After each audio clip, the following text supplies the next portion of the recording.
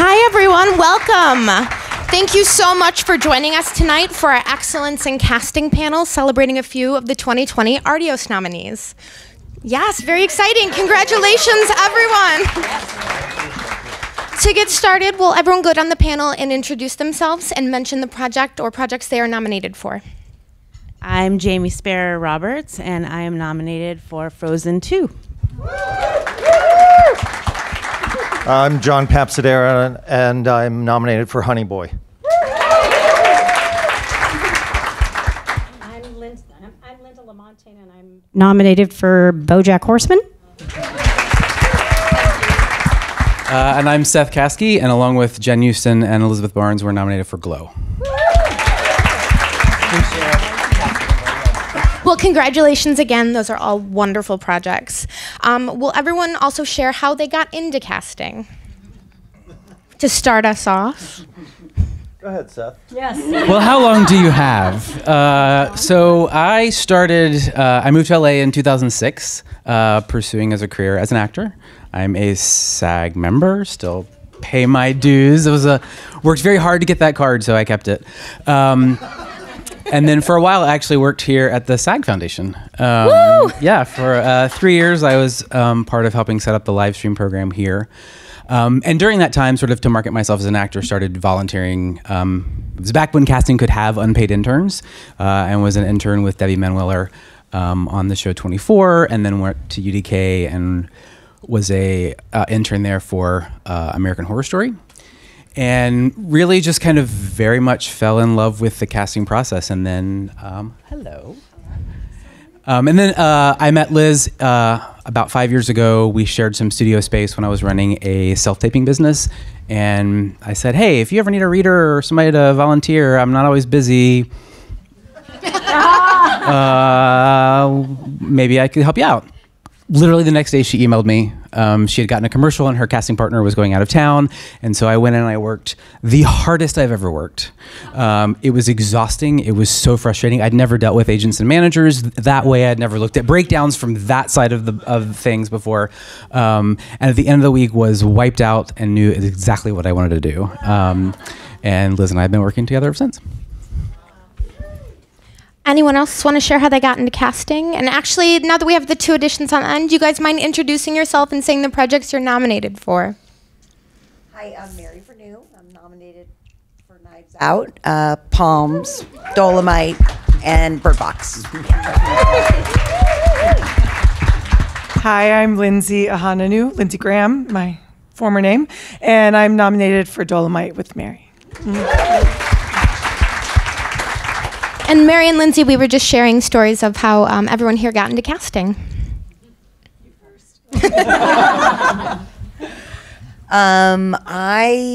I interned at a talent agency for which is now UTA, which was then Bauer Benedict, and I was doing that while I was in college and didn't really like that much, that side of the business. And I went to the Eugene O'Neill Theater Center for the summer that my sister was running, and met someone who introduced me to Risa Brayman, and we worked together for 7 years. And my first movie was The Doors as an assistant, and I was like, "Is this a job?" It was an amazing experience, and I just fell in love with meeting actors and discovering different people and talent, and it was just a really great experience. So that was sort of how I got in. I am from Texas. I majored in film at TCU, and I had to get an internship one summer. So I interned in Austin. This girl who had graduated from TCU came and spoke at a freshman seminar and was speaking about casting, and I found it really interesting, sort of a balance of my type A personality of needing structure and really loving artists and actors. I grew up going to the movies every weekend with my parents, so I had a love for film. And took that internship in Austin, mostly commercials, really liked it. And moved out to LA without a job, as I'm sure many of you in this room maybe have done as well. Got an interview with Mary Vernieu.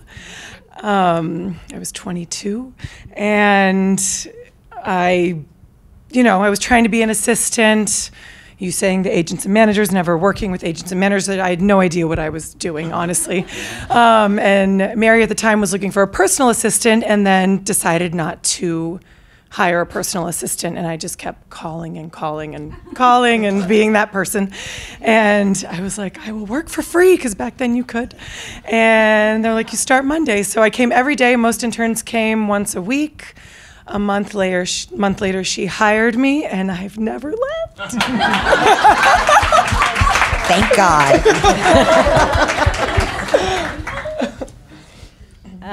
I was saved. I was working, let's see, I think I bounced around. I worked at what used to be William Morris many thousands, decades ago. And then I worked at various film companies. And I decided, after talking to one commercial casting director who asked me, because I worked in commercials and daytime serials when it was really popular, which still is, but less. But the casting director, I told him that 3 gals we had, and she was like, they're not beautiful enough. And I'm like, all right, that's it.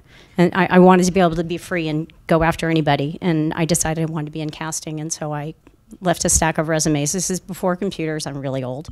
And I got a call by an incredible person by the name of Karen Weiss, if anybody remembers her. She was amazing. She did Moonlighting. She's the best person in the world. She gave me my start, and I stayed with her for a very long time until I broke off on my own. And that's kind of how I started. So, John. Okay, it's my turn. So I studied as an actor and went to Circle in the Square in New York for postgraduate studies, and then I worked in restaurants forever, and and I knew that once I got out of graduate school, I went to a commercial audition for a Diet Pepsi commercial that was a takeoff on Top Gun, and I can remember sitting in that booth with cameras pointing at me, and I thought, yeah, okay, I can't do this.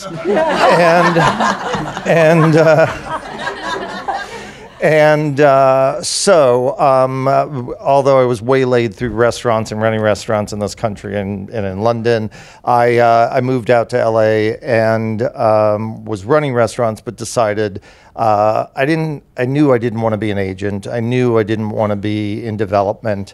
And one of my best friends in college was in casting, and he said, well, maybe you'd like it. And so I went for an interview, and I met Stanley Sobel, who used to run the Taper, and Mark Taper Forum, and I started as an intern there, and Stanley offered me a job 2 weeks later, and then I stayed at the Taper for a few years, and then started an independent casting, and finally went out on my own when I did the original Austin Powers. So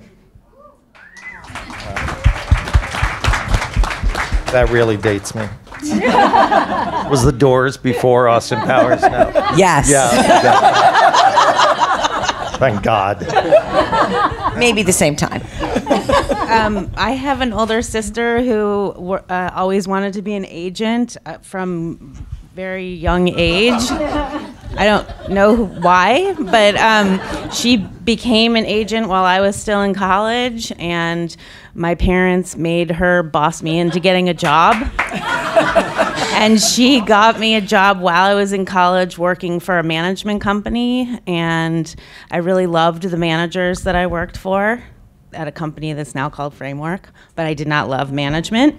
And when I graduated college, they offered me a full-time position at the management company, and I said, no. And they said, what do you want to do? And I said, I really love working with actors, but I hate this part. And so they said, why don't you try casting? And I said, okay. And they got me a job working for a casting director right out of college. I worked for Marcia Schulman. My first pilot season out of college, I worked on 5 pilots. I'd never worked in casting in my life, and it was nuts. But I fell in love with it, and I love working with actors at the best 15 minutes of their day. They come in, and they're happy to see me, and they're hopeful, and they have all this opportunity, and then they perform for me. Sometimes they sing, sometimes they're funny, and then they say bye.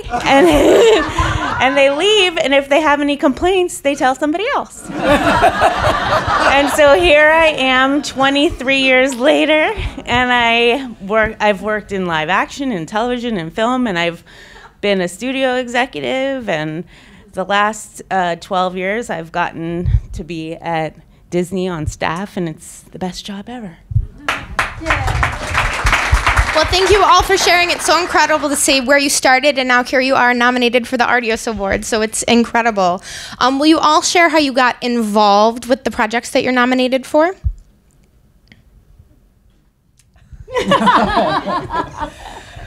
For Dolemite, we have a great relationship with John Davis, and he was one of the producers, or the primary producer on this film.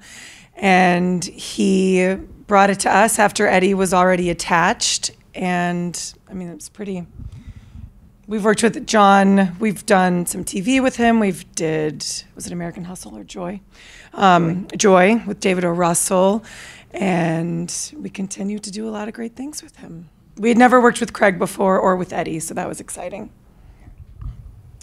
For Knives Out, I've worked with Ryan Johnson. Well, Lindsay and I both have. Lindsay didn't get to do Knives Out because she was on maternity leave, having the cutest baby you ever saw.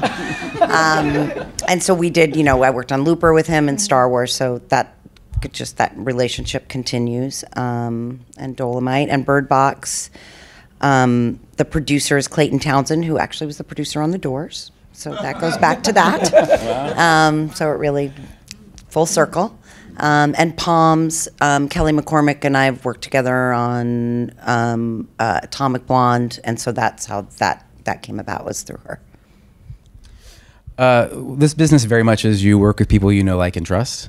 And Jen Houston, who's a casting director in New York, has worked with Genji Cohen, one of our EPs on Glow, for many years. She's sort of Genji's casting person. And so they were putting together Glow, and Jen came out here to work on the pilot and do all of the series regulars in the first season. Wasn't going to stay in LA. The show was going to shoot here. And so Jen and Liz had worked together many years ago at Liebman Patton, and they became friends. And when Jen needed someone locally to sort of handle the day-to-day for Glow, she reached out to Liz, and I was Liz's assistant at the time, and she promoted me to associate when we took on Glow.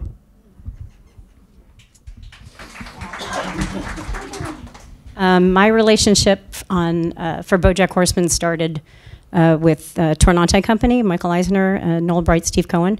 I worked with them on a show called Glenn Martin DDS, which was a stop-motion animated series on Nick at Night. It's kind of buried. It was great, but it didn't last very long. But when they started developing Bojack, they asked me if I would come aboard, and here I am. I got a phone call.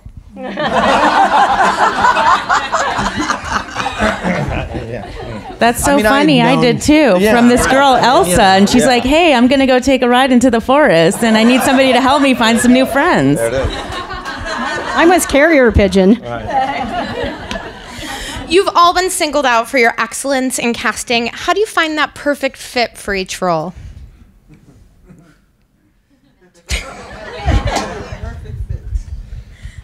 Yeah, I'll start. I mean, I think it's a process. For me anyway. I mean, I think for all of us, it's a process of trying to marry what it starts for me with reading something on a page and trying to marry a soul to that. Something that is two-dimension on a page that you want to add a third dimension to. So it's about matching that with actors that you know and actors that you meet. And it's a process. I might see the role one way, the director, producers might see it another way, the studio has another, agenda. And so it's a process of amalgamating all of that and trying to make it make sense at the end of the day. I mean, really, it's a lot of lobbying to get everybody on one page and to see it the same way. So it's not always as easy as, oh, there's a lock and there's the key and it's perfect. It is a process about trying to narrow the field and fit everybody's, demands into one choice. It's an amazing description. Yeah. It's exactly, it is. It's the process. The process is everything in casting. And I think it's a process that's different per project, per role. I mean, it's never the same process. Yeah, and in fact, on Honey Boy, the director had come from, she'd only really done documentaries and kind of art pieces, which were amazing and beautiful, but never really had done a scripted film. And I think somehow the call came because I knew Shia for years. I had put Shia in Dumb and Dumberer. He doesn't even have it on his resume anymore. So he was in a mascot outfit most of the time. And so somehow that came to me, but where did I start? What was that conversation? What was that? I don't even know what I was saying now. It's gone. I got Dumb and Dumberers on to the table. That's the end of it.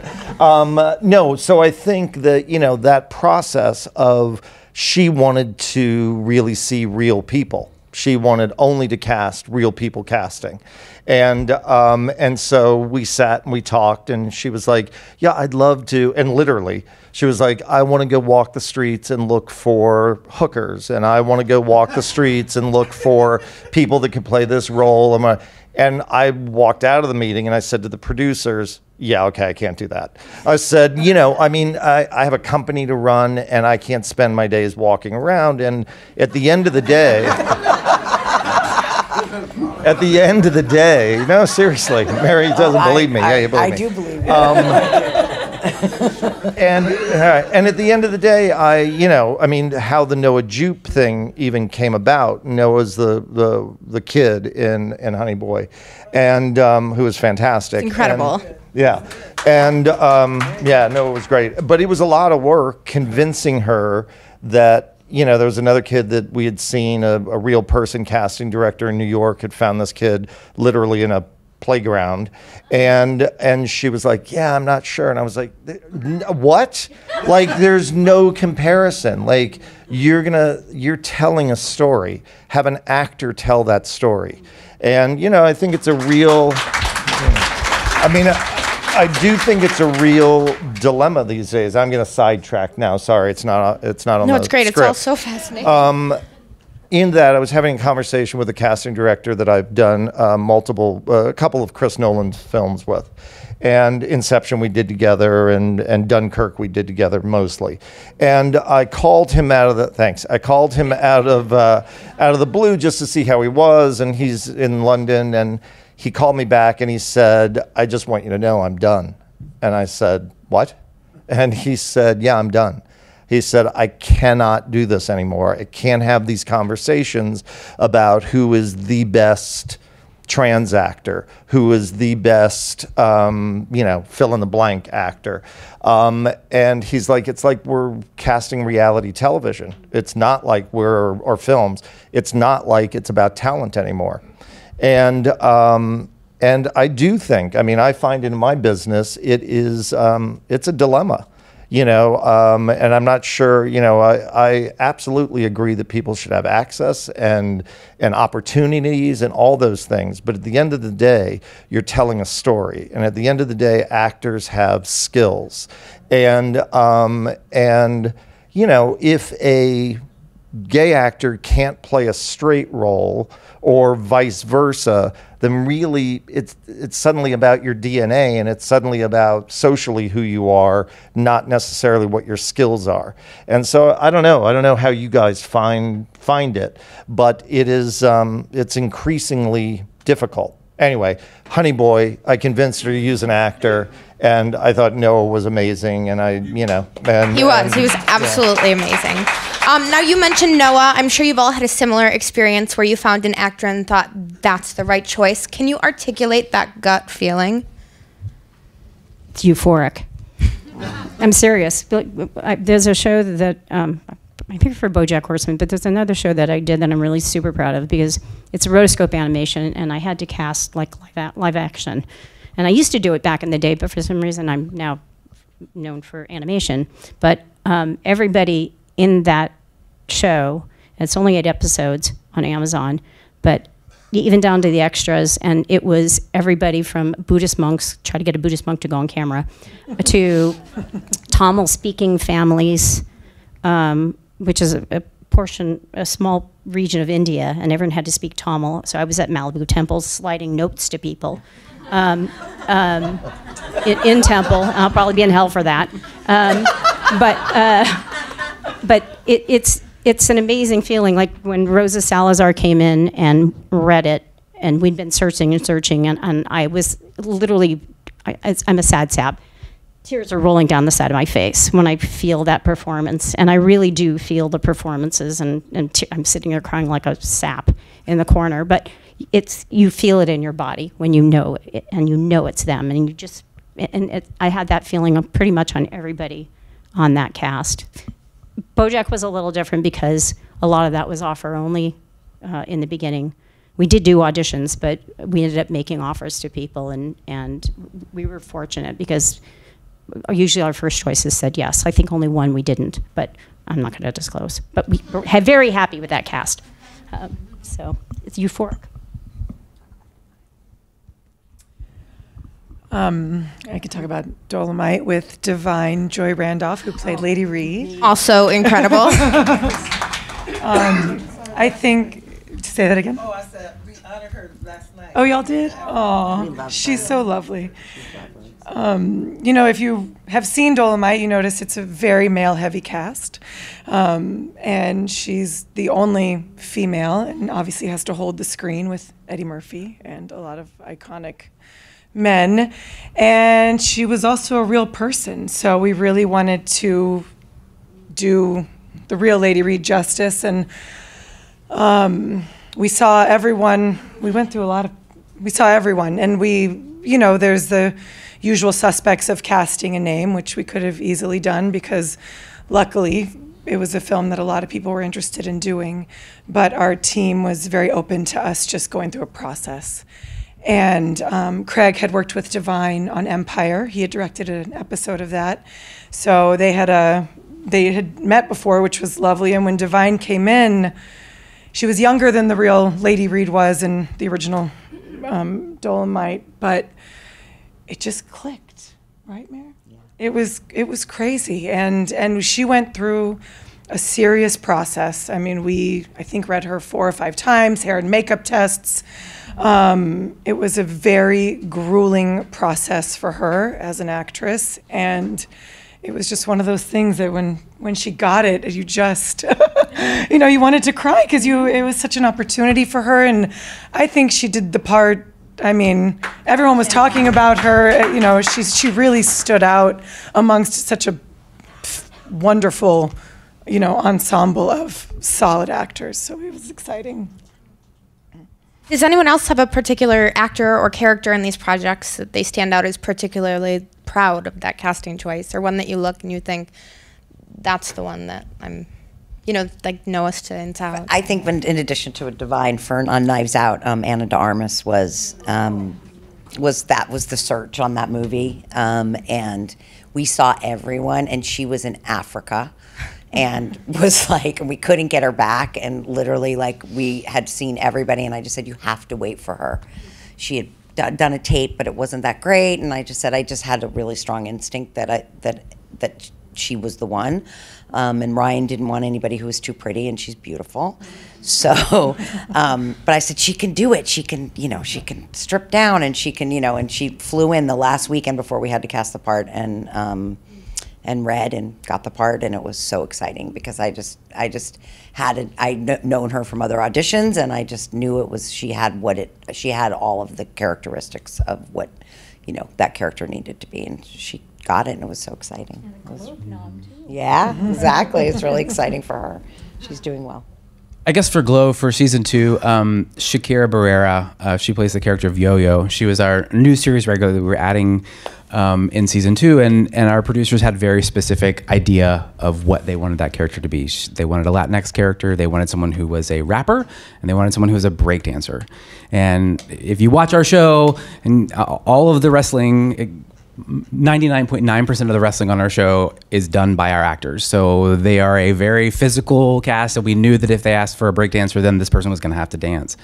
And so as the process goes, we read a bunch of women.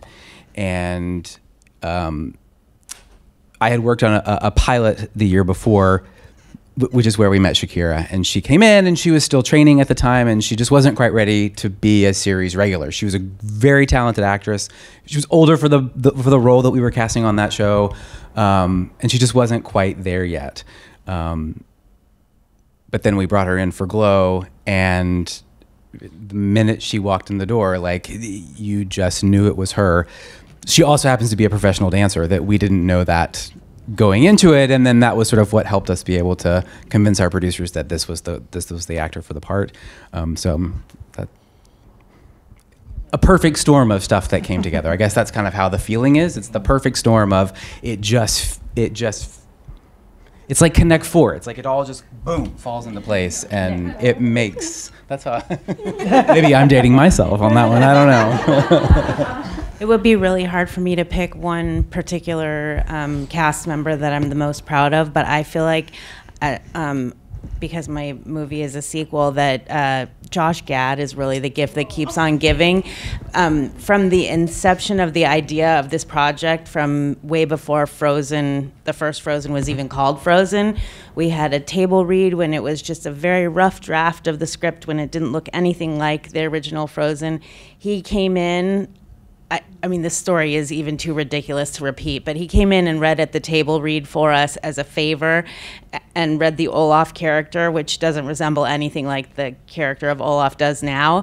But from that moment when he came in, it was just like he breathed life into the character, and in that moment it became this iconic snowman that's never going to leave anybody's minds ever again and just will live on in history. And I think that I'm proud of the rest of the cast as well, but I think that one is the one that probably sticks out the most in my head. What I heard from a few of you was that you had to fight for those actors to be cast. Is that common? Do you find yourself fighting a lot for your choices? Yes. Go ahead. I think she was going to say, someone was going to say something. I don't necessarily think that it's fighting. I think it's persuading. And I think it's building a case of why and how you see it, and, knowing actors probably better than the people involved in the process, and knowing a body of their work, and, knowing them over years and a lot of different reasons why. It's a lot about dramaturgy and figuring out what those characters are and what attributes actors bring to those. So I think it's more about, I've certainly worked with other casting directors that look at it as a fight in my own career coming up, and they burned every bridge they ever had. So I don't necessarily think it's a fight as much as it is convincing people, making a case for it and proving those points is how I look at it. This is also a unique group of people up here who have built relationships with a lot of the filmmakers that they work with, and they're fortunate in that the filmmakers trust them to bring them the goods each time, so the fight probably isn't there as much, I would think, right? Yeah.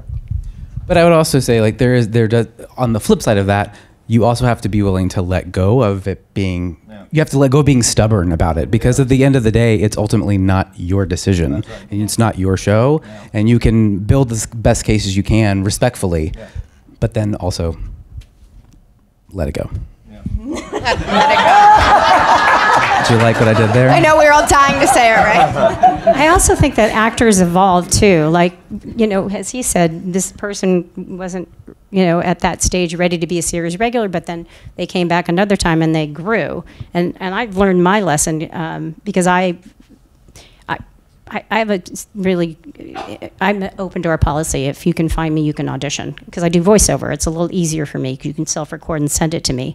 So, and I let that be known to a lot of people, so they've found me, and they have literally emailed me, and I've sent them sides to audition. But I lost my point. What was my point? No, it just went right out the window. Fighting. Yeah. Oh, yeah. Well, well, a lot of it, there has been a couple of times where I've said to the producer, look, if you don't like this person, you can fire me. I'm telling you right now, this is the person. But it's worked. And I've won, and they did a great job. So, but those are the ones I really, that's the crying moment, and you feel it, and you're euphoric, and you know that's the winner. So I don't do it often, but I have been known to do that. But that's my tiny little fight. Most of the people, they usually agree, or they say, oh, we like this other person, Linda, let's go with this. I'm like, okay, cool. Linda, do you hire people without meeting them in person? Some, yeah, really? A lot, because sometimes they're across the country. Right. There's one kid I put on Clarence who auditioned in Chicago, got the job. Fortunately, his dad was a doctor, so he could afford it. And I said, if you come here, this is a good opportunity because you can probably get something else. And he ended up getting the Goldbergs afterwards. So he's on that, and then he became really difficult for them to get. But yeah, no, a lot of people I don't see in person. And then now I do a lot of Skype records. So, because that seems to be easy for people. They don't have to leave their house, and then I can direct that way. So, but a lot of it is, I rely on them to have good instincts to find the comedy in the material, because you can't coach everybody through a table read.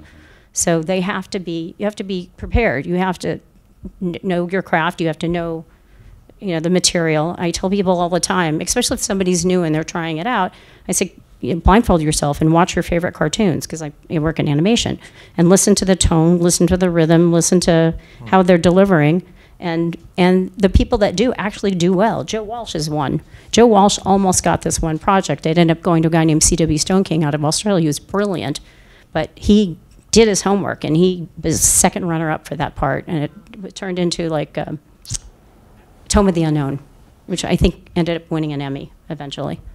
It was a dark horse. As most of you have worked with the same people again and again, whether it's on a show for multiple seasons or with a studio or a director again and again, how has your process changed with them over time? Aside from the trust and being able to, yeah. And I think you get a shorthand with them, or you start to understand, a lot of our job is dependent on our taste, but the longer you work with a producer or a director, you start to understand their taste. So as you're bringing actors in, part of that gut feeling is, oh, they're going to respond to this person, or I love them, but they're just not. I know that Liz and Carly are probably not going to. If that makes sense? Like you get to understand. So that makes it gives you a shorthand or a way to talk to each other that you can anticipate who they're going to respond to. Those of you who cast projects that film outside of LA, can you walk us through the working relationship with locals casting? Locals casting is very important, and I think it's really important that they have the same taste that you have, and they understand that it's also a process. So it's like you try to find people in each city who you really like and trust, and there's great people all over. So we find we do a lot of movies that don't shoot here, because actually, except for Dolemite, which had 99 parts, it shot in LA. So I think it's the local casting they're so key in helping, because one line roles are almost harder to do than big parts.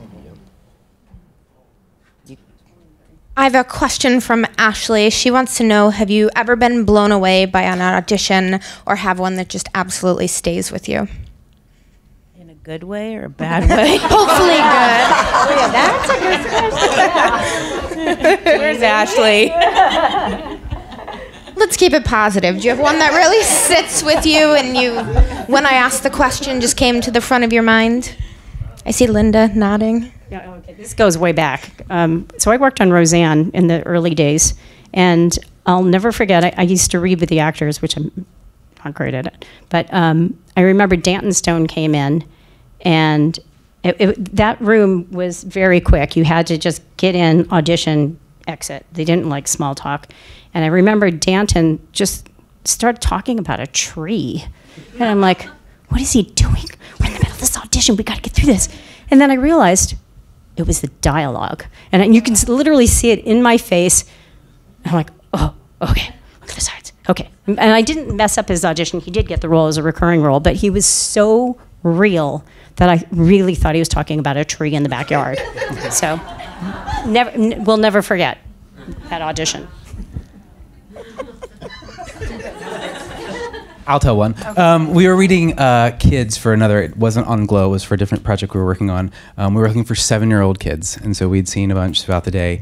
And this little boy comes in, and he didn't have a ton of credits on his resume, but he was this little ball of sunshine, so happy, like so adorable. So the scene was that took place in a hospital, and the kid had gotten burned. And so I was like, okay, are you ready to go, or ready to start? And he said, okay. And he turned around, like in the audition room, just turned around. 20 seconds, 45 seconds. It was a good minute and a half. And Elizabeth, my assistant, we were looking at each other going, okay, should we say something? Turns around, bawling. The kid is like sobbing. Comes and sits down in the chair, does the scene. Like, I'm down on the floor with him. We're doing the thing back and forth. He gets up. Okay, anything else? I was like, oh my gosh. We still talk about it in the office. Like, this kid was just amazing. He didn't get the part, though. That was the bad thing. We were so sad. We were so sad. Like, he did not. They ended up casting another actor. But he has gone on. I just saw on Instagram the other day, he booked 911. So I'm very happy for him. I can't remember. So he booked the room? Yeah, 100%. Yeah, I mean, I'll just one story. I mean, this is years ago too, but I was doing a film, and we had read so many actresses in town for this role, and was opposite John Goodman, and it was in a speech, and he was giving a speech to a secretary. It was one of the audition scenes, and every girl came in and took, as it was in the script, took dictation, and either they brought a pad, or they had a pad, or they pretended like there was a pad, and and took notes. And Anne Heche came in and read, and Anne's choice was that she was so smart, she just sat and listened to him, and then got up and walked out and came back with the letter.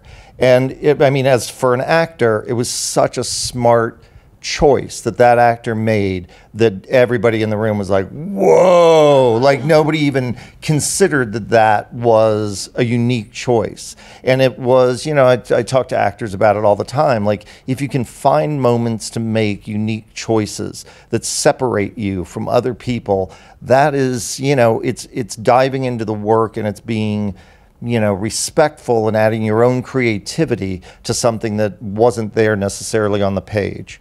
And it's moments like that. Like, I don't remember there's tons of bad ones. I don't really remember the bad ones as much as moments where I think and I feel like I'm in the presence of an artist. And those are the moments that stick with me. I still get chills even when I say that, because I think of it in that way. So I think for actors, and talking to actors and SAG, it's important to, you know, look at the material that way, and how can you separate yourself from other people? Not by making crazy, stupid choices, but by making smart, intelligent, thought-out choices that is not what everybody's going to do in the room. That actually reminds me of one of my favorite auditions that I thought of when you were saying making choices. Auditions are my favorite part of being a casting director. There's a lot more that goes into it besides sitting there and judging people's performances. But Nick Offerman came in for us for a musical once. He actually sings pretty well. And he rewrote the words to a song that he performed for us. He brought his own guitar, and I don't listen to country music much, but I guess there's a song called Jesus Takes the Wheel. And this was for a children's movie, and he rewrote the words and sang Jesus takes the weed for us. And the words were so funny, but I was drinking probably a Diet Coke while he was singing, and shot whatever it was out of my nose. I've never laughed so hard in my life, but that was one of those moments where he made a choice, and it was honestly the funniest audition that we saw for weeks. So there you go. A great audition, very memorable. Aside from making strong choices, what are other ways that actors can be successful in the room? Mary? I just think it's good to come in with a good attitude, and to be, you know, prepared, and, you know, and just have a good energy, you know, just come in and you're in the room, you have your moment, and, you know, sometimes there's so many reasons why people don't get a role, and most of them don't have anything to do with you. They have to do with everything else. And so I always just think the most important thing is to just be in a really good headspace and leave it in the room. Because don't you find that people walk in talking themselves out of the job before like, they and even start to remembering the last audition? one and why they didn't get it, and or even just walking in and saying, "Oh, I'm sorry, I'm late. I just got these. I'm really sorry. Like, I know it's not going to be that great, but like, just bear with me for a sec. Or like, if you need me to do it again, I'll do it again. Like, doesn't that happen a lot? Yeah. It's like, okay, let's just relax. You didn't even do anything yet. Let's just take it. Yeah, I mean, I think it does. I mean, it does come down to confidence. I mean, if there was one thing I could give every actor walking into a room, it's confidence. You know, it's palpable. You know, producers, directors, casting directors, you feel it. You know, somebody walks in with confidence, you want part of that. You know, it translates in the room. And so I think that's the thing that I would, ask or want for every actor, is to be confident when they walk in a room, and be there. You know, not in the last audition, not after I leave and I screwed up, but to be there and be confident. Yeah, remind yourself that we want you to get the job. I want the next person who comes in to book the job. Nothing would make me happier. Is an essential part of that confidence being off book? No. I mean, familiar with it, you know, especially if you. I mean, you know, especially if you're taping and somebody's head's in the page the entire time. Yeah, look up a little bit, but you know what I mean? Yeah, no, I don't think you have to be familiar with it. It's totally unnecessary to be word perfect, because we're not shooting the actual movie in that moment. And if we need to go back and correct a few words, guess what? We can do that. Yeah, and sometimes if you're too stuck in the way that you've memorized it, then you don't have the ability to change. And so I think it's important to be able to play. You know, I think you take it as a place, like if someone gives you direction, it's not that you didn't do it right. They want to see something else. And how can an actor capture tone? And how essential is that to being prepared? You really just have to understand what it is that you're saying. Do you understand what's on the page? You're laughing, but half of the time, not half. Sometimes when I'm reading with an actor, I get the picture that they really don't understand what's going on in the scene. And I don't know if they don't want to ask or if they're afraid to ask or whatever. Because a lot of times when I sit down with an actor, the first thing I say is, do you have any questions before we start? Whether it's, do you want me to show you or tell you how to pronounce a word, or is anything unclear? Sometimes when I get some sides or material, I have no idea how to pronounce something. Maybe the word's not in my first language, or maybe it's a made-up word, or maybe some of the concepts are unclear. It's fine to ask questions, especially if the casting director asks you, do you have any questions? But I get started with people sometimes, and it's clear to me they don't understand what's going on in the scene, which is fine. Let us explain it to you. But I think tone, which is the most important part of the message and your ability to convey it, is what's behind being an actor. I don't know. That's my opinion. You've already mentioned a few, but what are some other ways that actors sabotage themselves in the room? I just got these sides. Or they don't read the specs. Like when I put out breakdowns, and I put out to agents, managers, and I actually go out any English-speaking country on every project that I work on. And if it's an LA hire, I'll say it. But if it's not, I leave it open to anybody. But I write very specific direction on each character. I give the whole set aside so you can see all the other characters. I don't know if agents are not giving it all out to the actors, but if my name's on it, if you guys know it's me, tell your agent, I want the whole package. Because it literally has an NDA, it's the specs, every character renderings and lines, and I always have my contact information on there too, so if there's a question, you can email me. and I'll answer it. So if there's a way, just the thing is read. Like that's the thing. I'm not kidding you. Like all day yesterday, I've been emailing agents. Did you read the specs?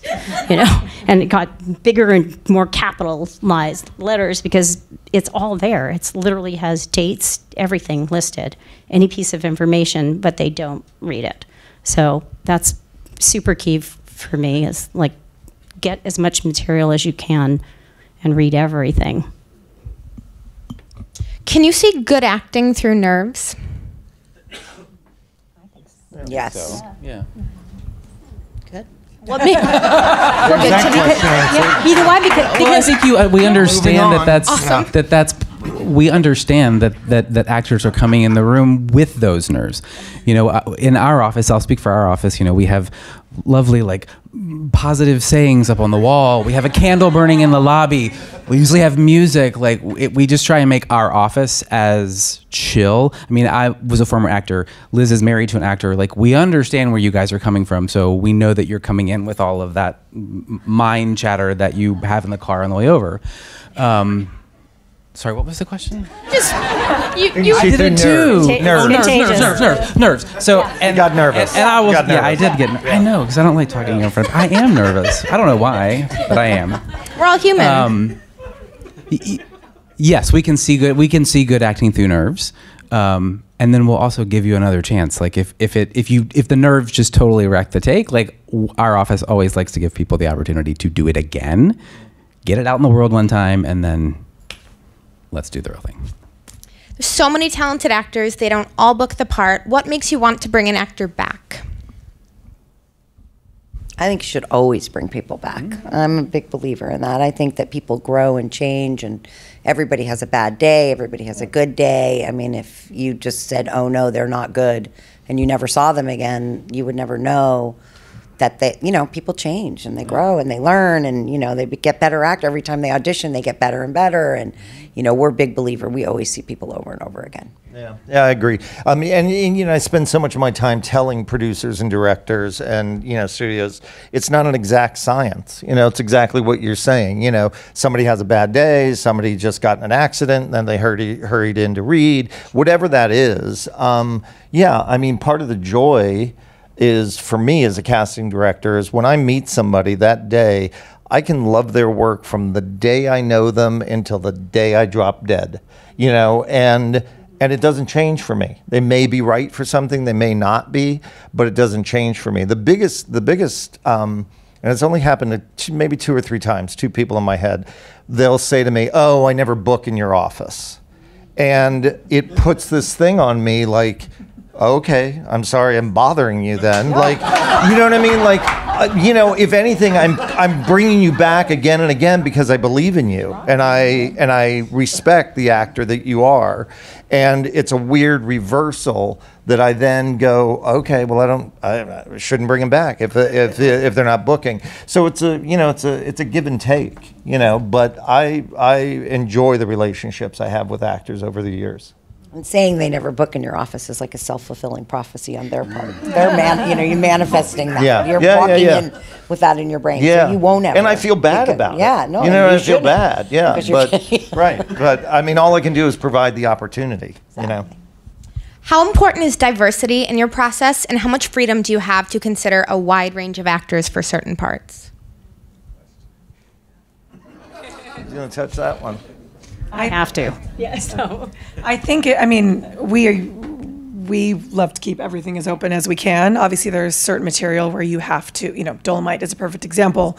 It was very specific, so you're gonna honor that. But in most cases, I think we do our best to, why does this person have to be white or Latin or a man, or why can't they be a trans, black, woman? Or we do our best to always, it's our job with our producers and directors and writers, because they've sat with the material for so long, to open their eyes and ask those questions. And hopefully, they are open to that if there's no reason it has to be something specific for story purposes. In my experience, for years, casting directors have been great advocates of diversity. That's the truth. I want to touch upon self-tapes because it's such an increasing trend right now in casting. Of the projects that we've mentioned up here tonight, was any of them cast via self-tape or any roles cast on self-tape? Ours wasn't because it was all cast in LA, but example, going back to Skypes, was like we did all of Silver Linings Playbook via Skype and self-tape and in person. We did a whole lot of everything with that film because we never had David in person. He was working on the script across the country, and so everything was on video with that film. When you're doing a project on self-tape or Skype or a medium where the actor is not in the room with you, how can an actor stand out?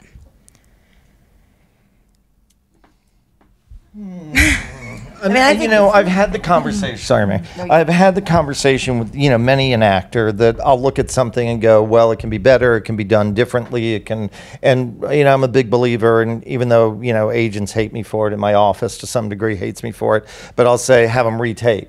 Give them notes and have them retape, or have them call me and I'll talk them and give them notes and retape. But I also think because I've had this conversation with so many actors over the years of. It is the one opportunity, because so many people hate self-taping, and, it's now so common. It used to be less common back in the day. But, I would say to actors, it's the one moment that you have absolute control over what I get to see.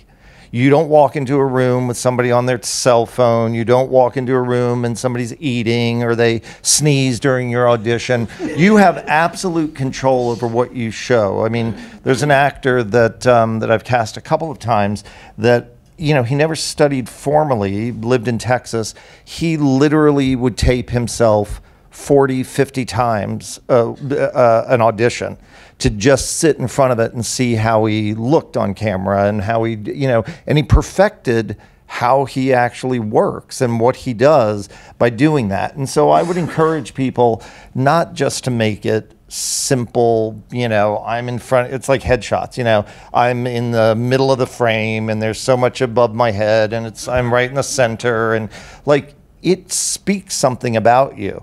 And not everybody's an auteur, not everybody's a director, but it's also, you don't have to just sit in a blank room with a wrinkly sheet behind you and give a standard audition. There's room for creativity, so use that moment to be creative. But make sure the sound is good. Yeah. Yeah. What do you wish more actors knew about the self-tape process? I think everything John just said. Mm-hmm. Yeah. What do you wish actors knew more about the casting process as a whole? That we actually do really watch and listen to everything. At least my office, it's me. In my bathtub. But I literally do everything that shows up in my inbox. I literally download. That's why I'm writing nasty emails going, read that, Max. I literally do listen to every single audition that comes in. And I'm, I will actually reach out to people and say, can you redo this with these notes and these notes? Or say, let's connect, because if I've never connected with somebody in person before, and I'll work with them and direct them on through Skype or the iPhone or whatever. And these things are great tools now. They're so much easier.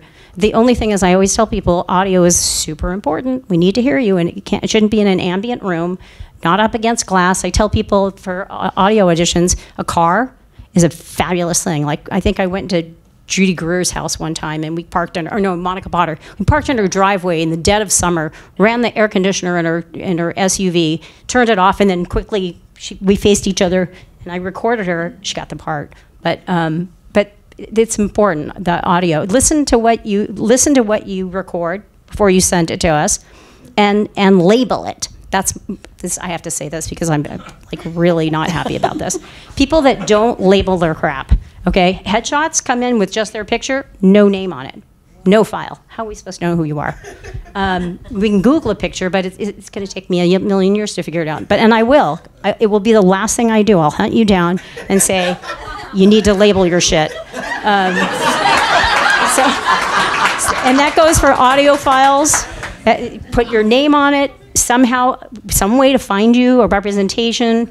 You know, I'm very picky, and I spell it all on the spec sheet. And I'm begging people, please read the spec sheet. Okay, that's my, sorry.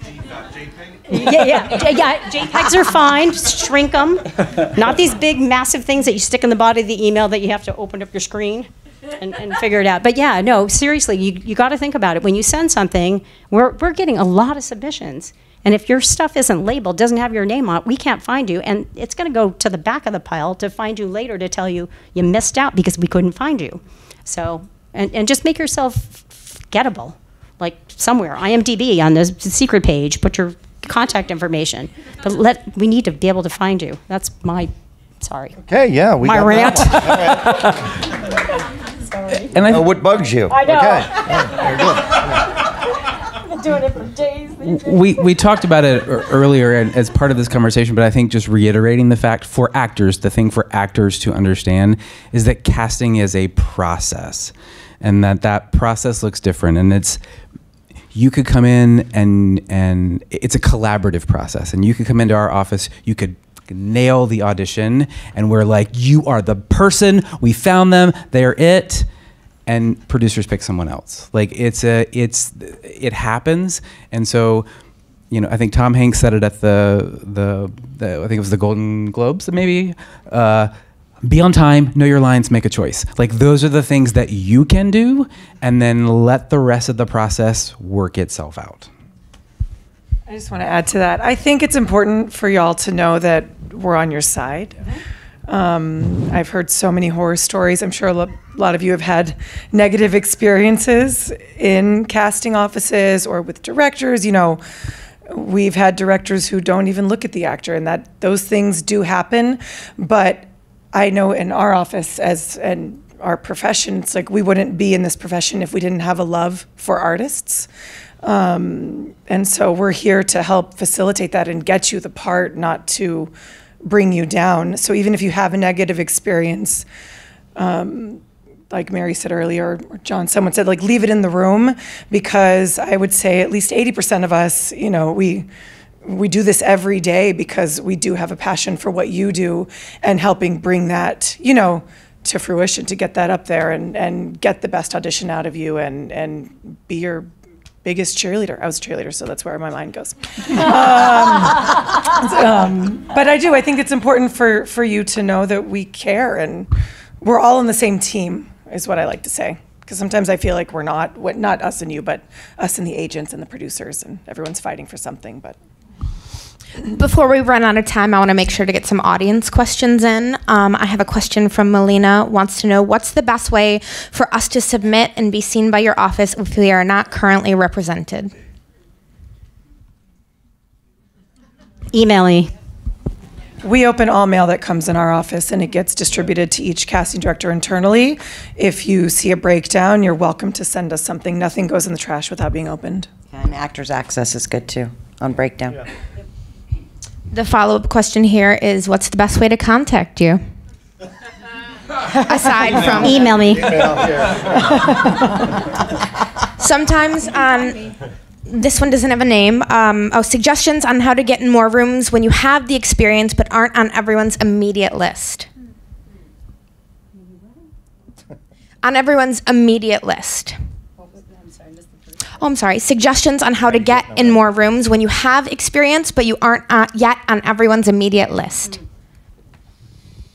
I think, like, work on your craft. I think, you know, do theater if you can, you know, make your own place as an artist. And I feel like that helps create an environment for you that brings you work. I don't know. I'm a big believer in you know, you create your own path. So I think if you work on your craft and you keep, you know, you look at somebody like, you know, Phoebe Waller-Bridge, who I was like talking to a London casting director, and she was like, she's been kicking around for so long, you know, and this is like her success is amazing. And it's just because she's like, I'm going to write a one-woman show and I'm going to put it on. And that's what she did. And that's where Fleabag came from.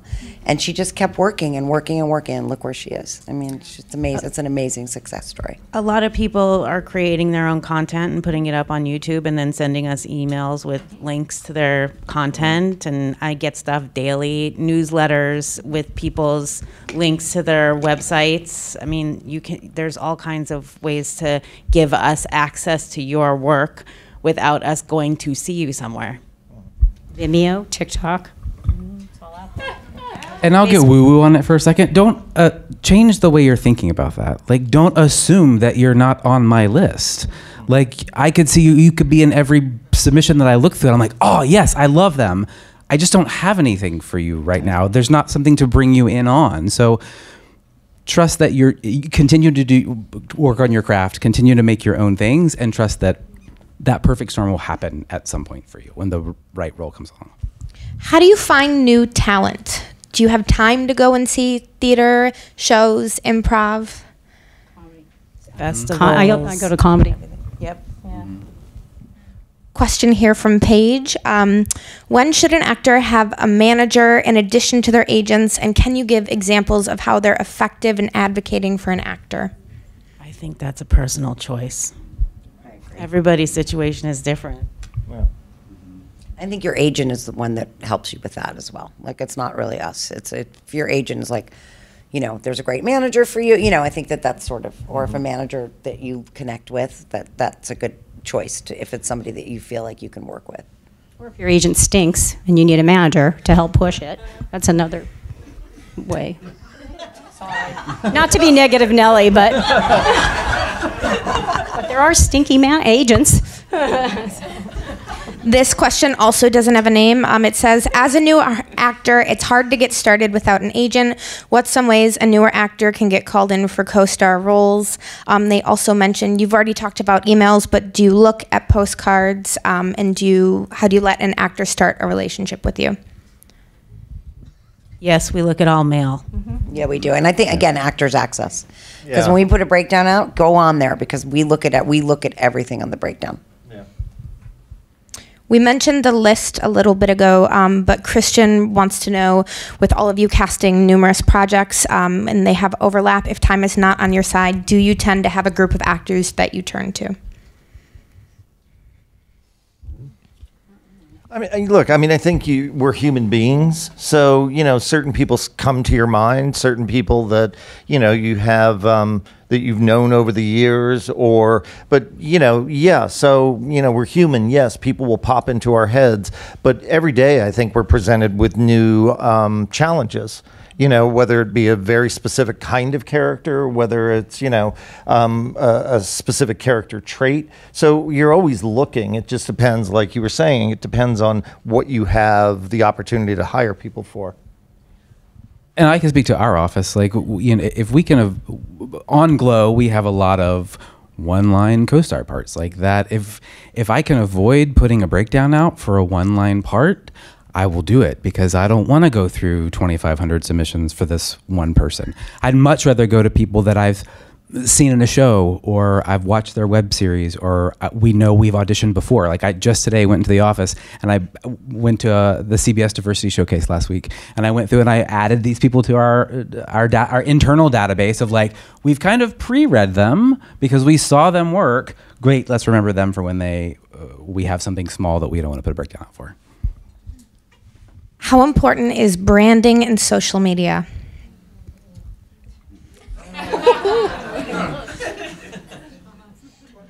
I'll take this one. I think that it's important, absolutely, for you as an actor, using social media to brand how you are presenting yourself to the world. I will say, I get asked this question by actors all the time. If it's down to this actor has 2 million followers and this person has 20,000 followers, are they going to hire the one with 2 million followers? I have never, on any project I've ever worked on, been asked, nobody cares. Nobody cares, David. Nobody cares. I will say how we do use social media in our office is that if we are getting to know you as an actor or we will use social media to see how you are presenting yourself to the world and what sort of messages you are putting out there. Just because, you know, when we put our stamp of approval on you for our producers that we're saying hire this person, we're saying they're a good actor, they have the craft, they can do this role, but they're also a good human being, and we're sort of giving you our seal of approval, and sort of that covers us if we look at your social media to just make sure that it's all okay. Fantastic advice. This question says, why does casting always say we went in another direction when reps follow up instead of providing more specific feedback? They did say, I realize there's not enough time in the day for everyone, but do you ever have the opportunity for actors you consistently call in to give them more specifics than that? I think it really is. It's just in another direction. I mean, I think it's, again, like, I think you just don't get a role because of so many reasons, and it really is another direction. Yeah. It's like you can't talk about someone's performance in the room because sometimes it's not about someone coming, like the little boy that you said cried and didn't get the part. It's not. It's just they went in another direction. Right. Yeah. And I also think, you know, the negativity of I'm going to give everybody notes like, oh, you screwed that up, or I didn't like that, or like I don't, you know, it doesn't help them. It doesn't, it's not helpful to an actor. You know, I think it's putting more, you know, shame and shadow on them than necessarily, you know, people need to have, you know. Because there's nothing you can do about it. Like, no, I mean, gone. like, I can't give you feedback that you can then do another take of it. The role's cast and it's not helpful. Yeah. Live in the present. Yes. Yeah. What's the best piece of casting advice you have ever gotten, and who was it from? I can do this because she's sitting right here. I think just learning and growing from, you know, at Betty May with Mary. She always, I'm going to steal your line because you always give this advice, is in an audition shouldn't be perfect. Finding the essence of the person, you know, getting to know that person, seeing moments is sometimes more positive than really specifically nailing the audition. Sometimes if someone can just nail an audition, that's all you're going to get.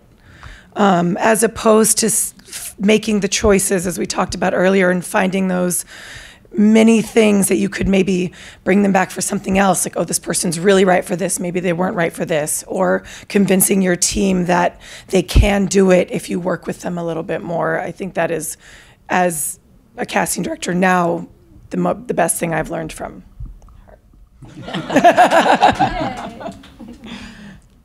Anyone else? I think mine was on the very first day I started on the MacGyver pilot with Liz and Tanis Fowley, who's also a casting director in our office. Casting takes as long as you have. And you can cast a pilot in 5 weeks. We've cast a pilot in 14 weeks. Yeah, 2 weeks. I mean, casting takes as long as you have, and you will always go up to the very last minute. Every time. Well, to wrap up here, can everyone go down the line and mention the one really key piece of information you want the actors to walk away with tonight? One closing thought or sentiment, piece of knowledge to impart. From that end. You're up, Lindsay. I know. That's a lot of pressure. I know. I don't know. I feel like we covered so much tonight. I think don't lose your passion. This is a really tough business. And I think y'all are in maybe the most tough position because there's no consistency. I'm sure a lot of you have other jobs, you're struggling, and I think it really can beat you down, and you can lose sight of why you moved here and why you're pursuing this path. And just to always try to remember why you chose it and to continue trying to do it regardless of the obstacles, which I know is much easier said than done. But you know, one of our assistants, she moved here to be an actress, got a job in casting. We work a lot of hours. She has done no acting since being here. And we went to New York and she went to Broadway, and she was completely inspired again about why she moved here. And, you know, didn't want to sign up for the Groundlings and didn't want to do this and that. And we were like, you just have to do it. Make time to do it and get that back. And I feel like she almost got her power back and her inspiration back. And that was really nice to see, because it is tough. So that's my only, I don't know if it's cliche, but I see so many actors just get beaten down, and just remember why you chose to be an artist and try to fulfill that in whatever way you can. Yeah, don't give up. You know, just keep trying, because I just do believe that if you believe in yourself, that's what John was saying earlier. It's about confidence and knowing that if you believe in you, we can believe in you, and we want you to succeed. Yeah, everything they said, because I think that we have all chosen to be in an industry that is weird and unpredictable and emotional, and there's no straight path to success for anyone. And I mean, we just said at the beginning of hearing how we all got into casting, none of the stories were the same. Focus on the things you can control and the things that you do have power over. Be on time, know your lines, make a choice. I mean, I think if you can just remember, that's all I can do. Those are the things I can do, and not worry about how the rest of it's going to work out. Trust that it will work out, and that you're doing your craft, and continue to be inspired about why you're here. Everything they said. And then I'm just going to do this. My email address is my name, linda.lamontagne, lamontagne @gmail.com. You email me, I will have something for you to audition for, because I have several things coming. So because you are in this room. It's Linda, Linda, dot, and my last name Lamontagne. If you know who the singer Ray Lamontagne is, he's made my name easy to spell. So LAMONTAGNE @gmail.com, and just say you were here, and in the email, brief email though, and read the specs and label. I guess I would, yes, I would say it's confidence. I would say, that's the thing to remember and to walk in with. And, look, I also think that there's, in a world where, victimization is run rampant and personal responsibility is kind of, out the window. Nobody ever said being an artist is an easy path, it's not, but it is. If it is your calling, then that is the road you walk, whether you're an actor, whether you're a visual artist, whatever it is, painters paint, actors act. And so I think that it is about not giving up. It's not expecting, resentments are a hard thing to have, and to carry with you. And if you're walking into rooms resentful, why am I not? Why am I not? Well, what can you be? And it is about, controlling what you control, showing up when you can show up, and being present and being confident. That's all you can kind of do. And, you turn the rest over to the universe and trust. It's all any of us have. Mm-hmm. You know what I mean? And we're all independent. No. We're all independent casting directors. And we trust every day there's going to be another job. I mean, our existence and our careers are much like an actor.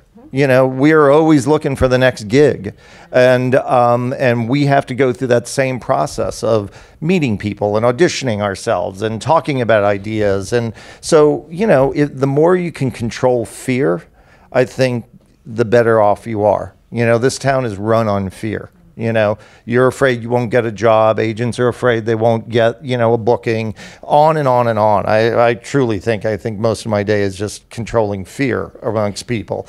And And it's the same for an actor, you know, but we go through that same process, and we're all human beings in it together, and, you know, here to help one another. So I would just say confidence and control what you can, and know that it's, you know, it's not a guaranteed. You know, as Stanley Sobel said to me when I started at the Taper, if you want security, go work at a bank. You know, none of us made those choices, you know. Go ahead, little Miss Disney. Let's hear about it. I don't have a contract. I have at-will employment. They can cut me at any time. Find the joy in your process. Just, you know, it's not worth it if you're not having a good time. I just love my job, and if I didn't, I wouldn't do this. So if you're not having a good time, find something else to do. Yeah. Thank you all so much for joining us tonight.